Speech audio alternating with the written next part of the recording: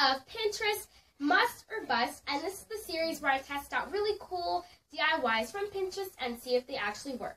So, in today's video, I'll be showing you guys how I make some DIY chalk paint. Now, I've seen this floating around YouTube and Pinterest as well, so I'm going to have a little bit of an idea of what this is all about, and it's pretty simple, but you know, the consistency, there's always like the factor of like what materials you're using, and I really just want to see if this works. I actually think that this will, and I hope that it does because it'll be really fun.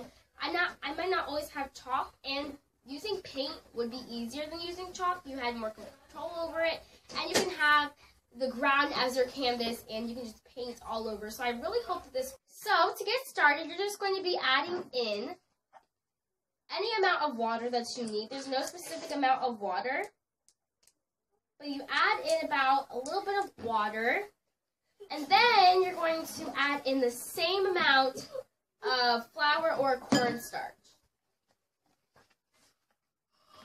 So you're going to want to make the amounts of cornstarch to water even as possible, because you don't want it to be too thick, but you don't want it to be too thin either.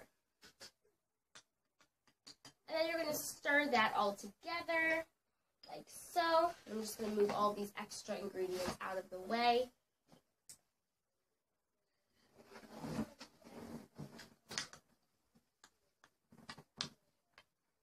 Right now it's like really soupy, so I'm not exactly sure if it's a good thing. And it looks really milky, so I'm not exactly sure if that's a good thing either. But I mean, I'm hoping that this works, so I'm just going to keep my hopes high. I'm going to add in just a little bit of the cornstarch. Like I said, flour is also a good substitute as well. I'm using flour, but I mean, cornstarch, flour, same thing in my mind. I'm just adding in just a little bit more of the flour. And then I'm going to stir that all up. And then that's pretty much it for the basic mixture. And basically we're going to distribute this mixture into the individual sections of the muffin tin or cupcake tin.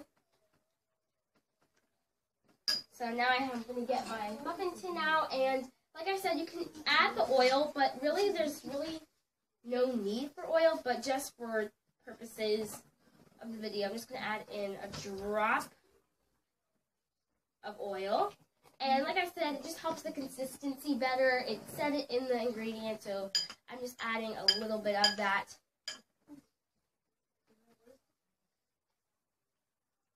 Okay, so now everything is all mixed together, so I'm going to start distributing.